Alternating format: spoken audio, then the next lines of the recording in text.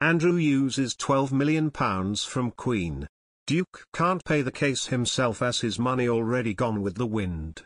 Prince Andrew will pay Virginia Giuffre more than £12 million using some money from the Queen, according to reports.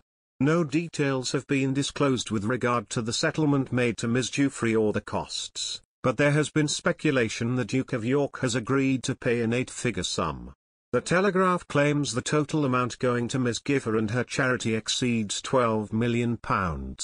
It reports that negotiations over the settlement lasted for at least 10 days, with the Duke's legal team changing tack when the date for his deposition, which would have seen him questioned under oath by Ms Giffre's lawyers, was set for March 10. Buckingham Palace announced last month that the Duke would be defending the case as a private citizen, but commentators have claimed that would not stop him having been helped with money from the Queen's private wealth. Andrew receives a Royal Navy pension, and the monarch is also thought to fund her son from her £21.7 million a year Duchy of Lancaster income. The figure she gives her second son is kept private. David McClure, author of Royal Privilege, The Queen's True Worth, said a settlement could be in the order of several $1 million. He told the PA news agency, "That raises the question, does he have the money?"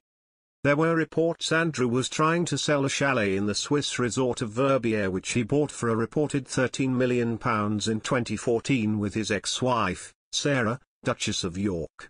Mr. McClure added, "The very fact he had to sell, it does show he had some money, but he didn't have lots of money. So where does the money come from? I think more than likely the Queen." Virginia Giuffre, now 38, claims she was sexually assaulted by the royal when she was just 17. The Queen's son has vehemently denied the claims made against him.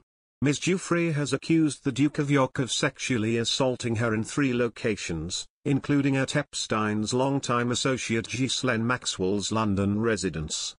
Maxwell was recently found guilty of criminal charges of sex trafficking in her Manhattan federal court trial. Giuffre also has claimed the royal assaulted her in New York City and in the U.S. Virgin Islands when she was underage. Responding to the claims, in 2019, the Prince told BBC Two's Newsnight programme, "It didn't happen." The British royal family is trying to put one of the most vexing scandals it faces behind it, with the announcement on Tuesday that Prince Andrew, the second son of Queen Elizabeth II, had settled a lawsuit brought by a woman who accused him of raping her when she was a teenager.